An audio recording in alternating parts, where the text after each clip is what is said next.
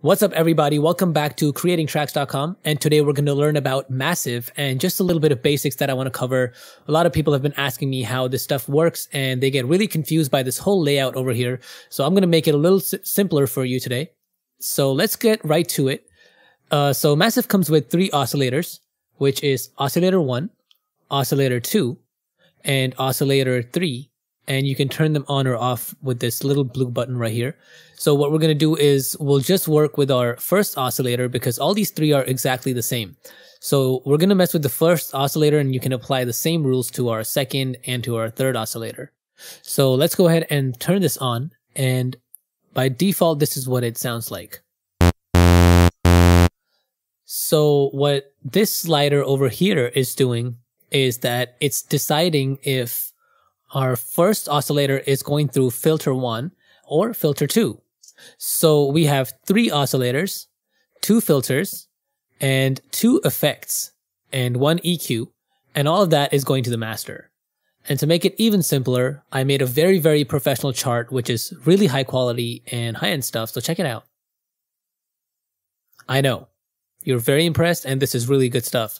So we have 3 oscillators, filter 1, filter 2, and 2 effects and an EQ. That's the same thing happening over here. We have 3 oscillators, 2 filters, and 2 effects and an EQ. So this fader right here, this slider, or these sliders that say F1 and F2 everywhere, these sliders decide if the sound is going to filter 1 or filter 2. And these sliders over here next to the filter are the volumes of each of these filters. So if this is all the way down at 0, then you're not going to hear anything that's happening in our first filter. And by default, our second filter is at 0. So let's go ahead and turn this up. And this slider over here it's like a crossfade between the filter 1 and filter 2.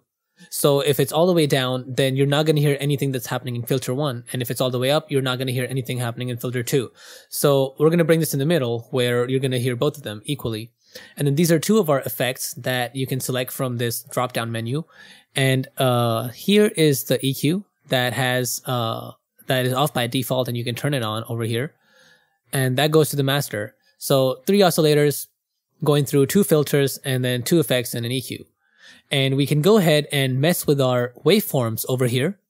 So every oscillator comes with this drop-down menu that you can use to select your own waveforms. So if I pick something like, and that's what that sounds like, and you can change it from here too.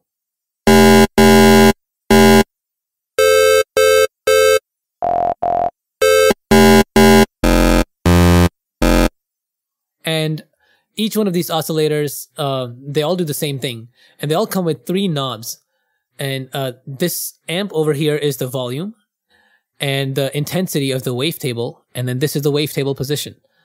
And then to manipulate the sound, there are 3 parameters, which is the wavetable, the intensity, and then this drop down right here with 5 different options.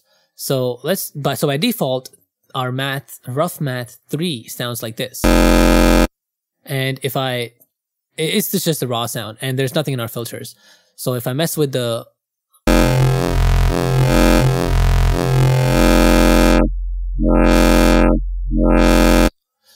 or I can do bend plus,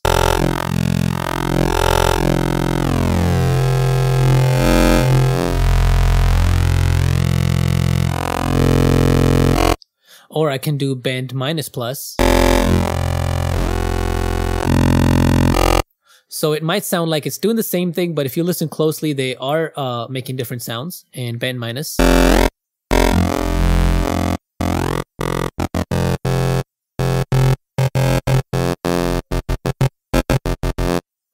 So you can keep messing around with this, and I'm going to use the first one, square saw, and we're going to turn this all the way up, and let's just do the standard spectrum. And send this through filter 1, and on our filter 1, we're going to do, here's all our options. So I'm going to select low pass 4 and bring the resonance down. And we're going to mess with the cutoff, and let's bring the mix 1 all the way up. So we're only hearing oscillator 1 going through filter 1, which is going through our effects directly to the master. So by default, this is our waveform. And the low pass 4 lets you do this.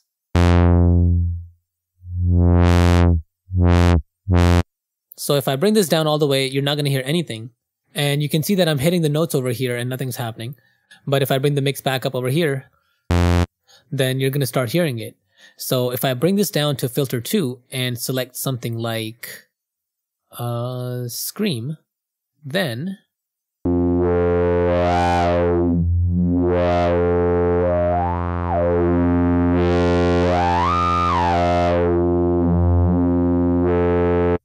and if I bring this slider in the middle, then you're going to hear both these filters working together.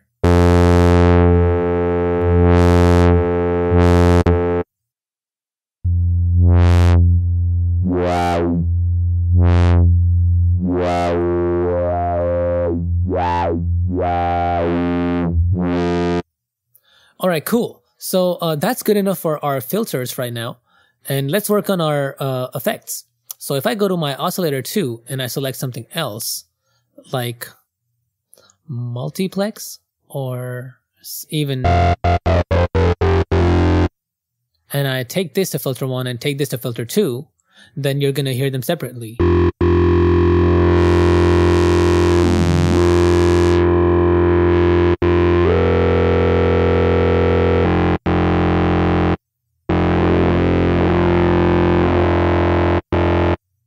Okay, cool. So in our effects one, we can choose a lot of different things, or even in our effects too. But what I like to do is I like to pick my reverb or all these other effects over here, because some of these effects one are not available in our second one, which are these tubes, and they're not in our second effects chain.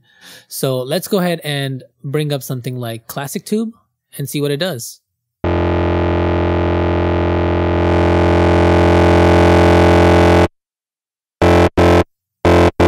That sounds pretty good. And then we can pick a reverb over here and check it out.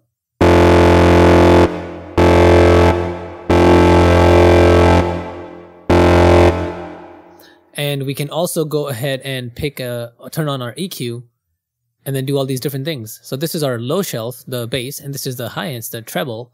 And this lets you select these mid frequencies, which you can't see, but you gotta hear it by ear. And the boost decides how much you want to raise it or reduce it, this frequency. So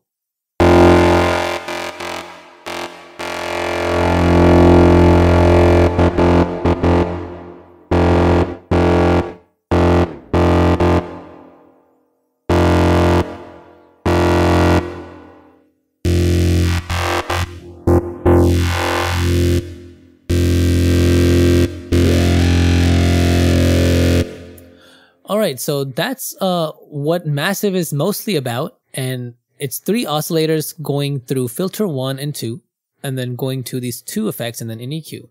So if you want, you can turn off these filters, and it'll sound like that, and it's just a raw sound. And now it's just oscillator 2. An oscillator going through filter 1, oscillator 1 going to filter 2, or yeah. And you can make them both go to filter 1, so there's no point of filter 2, so you can turn this all the way up and turn this off.